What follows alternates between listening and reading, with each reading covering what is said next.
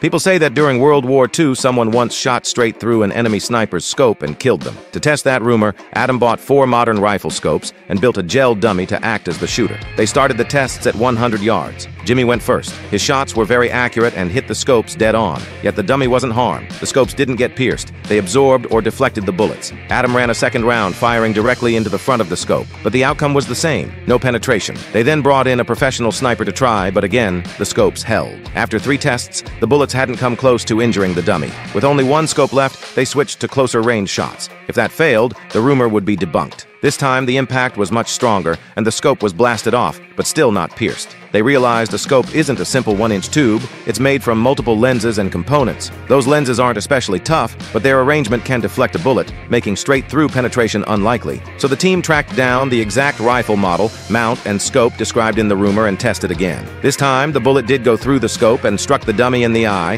entering about 2 inches into the head. So, it turns out a sniper can, under the right circumstances, shoot through a scope and kill the person behind it.